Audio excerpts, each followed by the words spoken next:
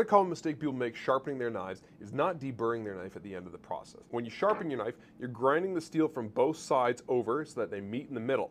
But when you grind that steel, it folds over the other side and creates this fine burr.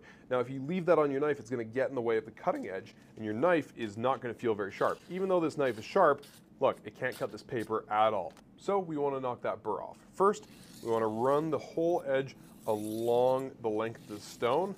We're going to flip back and forth, almost like the lid of a tin can, until it eventually falls off. Then we're going to take a ceramic honing rod or a leather strop to finish up the process. Basically, you want to set the knife to the angle that you sharpen to, and just gently run spine first along this leather, and that's going to smooth that out, make it extra super duper sharp. This is what's going to take it over the top to being like it was when it was brand new. Much, much better.